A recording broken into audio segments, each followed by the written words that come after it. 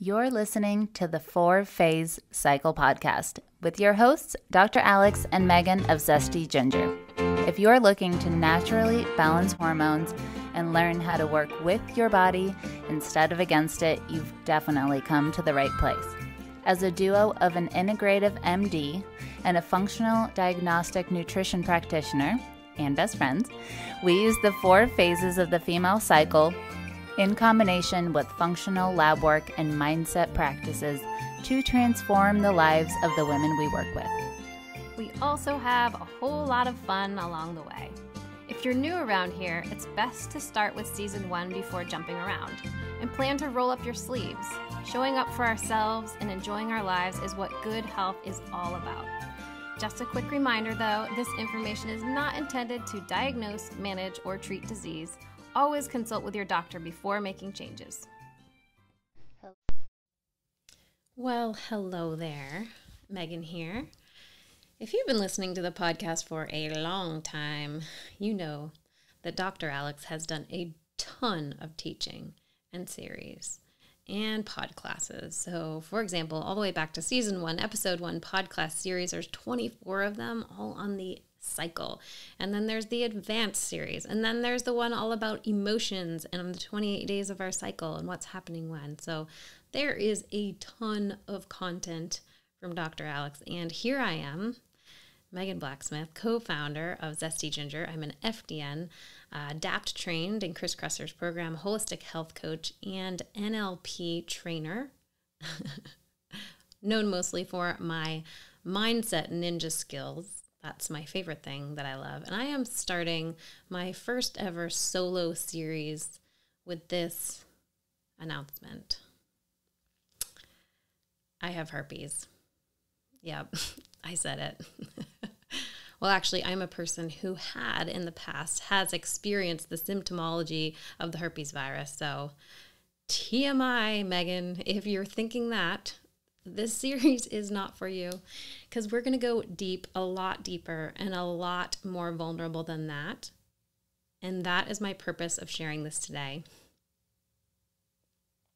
That's all, guys. I just wanted to get that off my chest. No, just kidding. So this is what happens. Our clients come to us in what we call problem trance. You all know what trance is, right? When you're scrolling on social media, when you're driving in your car, when you're taking a shower. And trans-derivational search, you go inside and you are in that state where things are going directly into your subconscious mind. Well, trance is amazing, and trance can be used in subconscious reprogramming in a fabulous way. And when you're in problem trance, that means that's all you can see.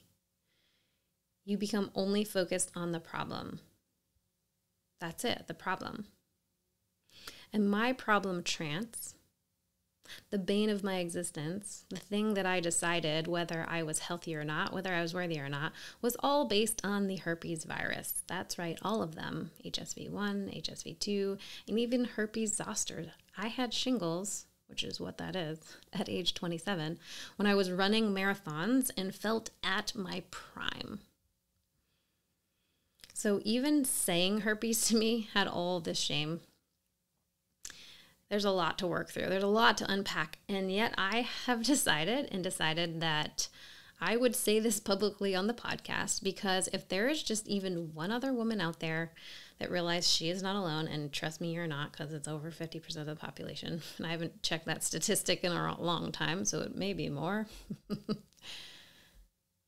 I want you to know that 1, you are not alone, and 2, there are solutions. So when our clients come to us, they often think something is the problem, right? So it may be your period's the problem, your acne is the problem, your autoimmunity is the problem, your migraines are the problem, your extra weight, your physical pain, whatever the discomfort. And I used to take that at face value. So yes, it is a problem. We're not going to tell you it's not a problem, because it is. And yes, there are physical ways to support this. And we love them. We love functional medicine. We love supplements. We love all the things. We love detox tools, etc. And at the same time, over the years, I've honed my coaching skills and becoming the master mindset ninja that I am, now I always ask more questions. So how is this a problem? How specifically is this a problem? Because what you'll find and what I've found underneath this is very different than what we think the problem is. Let me give you an example in a totally different category. Okay, so I was on a coaching call with one of my mentors, and somebody asked about Zoom breakout room. So he was about to run a program. He wanted to run a program. And he said, everything's good. I'm all good to go. The only problem I have is that I don't know how to do Zoom breakout rooms. And there I am, I'm sitting on the coaching call, and I'm like, that's not a really big deal, right? You just Google it, Zoom breakout rooms. We've done it. It's not that hard. And I watched my coach as he went ahead and asked a bunch of questions. And he's like, how come that's a problem? Like, what about that? And just kept digging into it more and more, and actually kept bringing this guy up higher and higher out of the problem. And eventually got him to a certain place where he's like, well, you know what? The Zoom breakout rooms aren't your problem. He said, how are you going to fill this workshop? And that's where he got it. That's where he hit it. This person thought, and I do really believe that he thought, and I also really do believe that I thought at certain times in my health journey that certain things were the problem. He thought the fact that he didn't know how to create the breakout rooms was the problem. Meanwhile, while my coach is doing this whole coaching thing, which I didn't understand at the time, I went over to Zoom, Googled it, and it's like how to do breakout rooms, and I put the link in the chat. So is that what he needed? Did he need a how-to actually create a Zoom breakout room? Probably not, because that was a simple solution. You go look it up. What was actually going on underneath that is he didn't believe that he had good enough information to share. He didn't believe he was worthy of being a coach. He didn't believe that he could have a business, that he could be successful. He didn't believe that money was meant to be for him. There was all these things underneath this whole example of Zoom. So for me, the viruses became my barometer of health. That was my Zoom breakout room. Interesting analogy. But these weren't just annoying. This whole virus interaction wasn't just annoying. This would be sometimes full body aches. My skin would hurt to touch, headaches, be in bed 4 days, and then a painful outbreak. This was like I felt like I had a flu. I felt like I was just everything, fever, my skin. Not always, sometimes. And I became heavily focused on viruses as the problem. So here we go into research mode, right? When you're in problem trance and that's all you can see is the problem, then you focus on it. So how do I boost my immune system for viruses? That's a couple weeks of research. Definitely can do that. How do you fight those viruses, right? There's got to be some herbs for that. Yep, there's a book about antiviral herbs right there on my bookshelf. What food should you eat? What food should you not eat? I should definitely not eat nuts or eggs, or certain foods feed them, and you can go down a rabbit hole. There's all these things. And how much celery juice do you drink, right? Don't ever eat sugar, because, that definitely feeds viruses, and do all the functional lab work. And even for me, at some point, I got to the point where I was taking a prescription antiviral. Gasp. I had a lot of beliefs around that too. It took me about, I think it was like 4 or 5 years till I even was willing to consider the idea of an antiviral, because there were beliefs like, well, am I a good holistic practitioner if I need something out of the conventional world? And that's where the lovely Dr. Alex has brought me so much insight into using all the things we have, and that it really means nothing. There isn't this shame, in our opinion, around conventional medicine, and it provided a certain relief for a certain period of time for me. I did some posts around that blue pill back then. There were lots of people like, oh my gosh, thank you for not making this out to be this horrible thing that maybe we thought it was. That in this functional holistic world, it was like, you must be able to do it all for yourself. And I really believe that was an important part of my journey. And I still definitely know that didn't solve any underlying problems. And unfortunately, actually became a situation where it got a little bit worse, because then as long as I took the antiviral, I was okay. But if I even forgot it for a little bit, not good.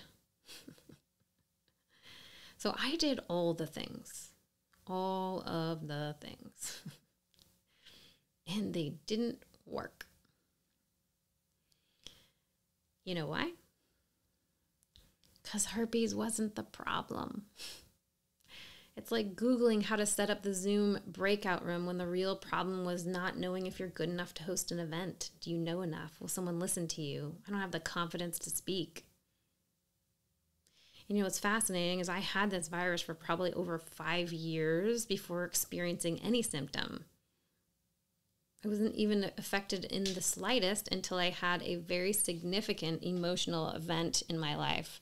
And that's when I started to deal with the actual symptoms. And that was a clue for me. We all seem to have things like that sign. There's something that tells you things are off. So for many of our clients, it's like autoimmune flares or really painful periods or migraines. So whatever that is for you, just replace here. But for mine, those viruses were the wake-up call. That was the clue that I was detached from myself. I wasn't really truly being myself. And so I want to take you on a very personal journey over the next dozen or so podcasts to lead you through my understanding of how I could allow my body to do what it knows how to do, to know that it has the perfect blueprint of health inside, to know that it can heal itself, and to know that it is required to go way beyond the supplements and the detox protocols and the foods. And if I had known that, maybe I wouldn't have done quite so many elimination diets, although it's all a part of the process, in my belief. And honestly, sometimes those things are easier. Some of the looking deeper, looking inward, looking yourself and truly figuring out and knowing yourself can be scary. And at the same time, really rewarding. Because what happens when you focus on not the problem for 6 years? You get not the solution. So my deepest desire is that as you're listening to this story, this, over the past 4 years that I've been on, I'm hoping that there's something small that's sparked inside of you, if it hasn't already. One that says, I want that. I want to truly restore my health from the inside, to be so confident in my body that a physical symptom is just that. It's just feedback. It's not failure. It doesn't mean I'm not doing the right thing, that I'm not working hard enough, that I need to do more, be more, research more, Google more. Just that I can feel good and learn from the bumps in the road. And that's all they are. They're there. They're the up level. They're the sign that I have shifted. I'm a new identity. I trust, fully trust myself and my body. Who wants this? Who wants this? So if you want this and you are willing to go all in with me, we are here for that. We just finished our first ever week-long training, and we watched practitioner training in person, did I mention? And we watch what I'd consider to be miracles happen in 1 week with people. When people show up and they're absolutely ready to look inward, to dig deep, to do that work, it is amazing what can happen in just 7 days. True long-term transformation, when you change that environment and allow yourself to experience something different, allow yourself to step into a new identity, let go of old limiting beliefs, old negative emotions, find new strategies, and be the person that you're ready to be, right? Totally in a new place, hearing how other people did it, knowing that it's possible.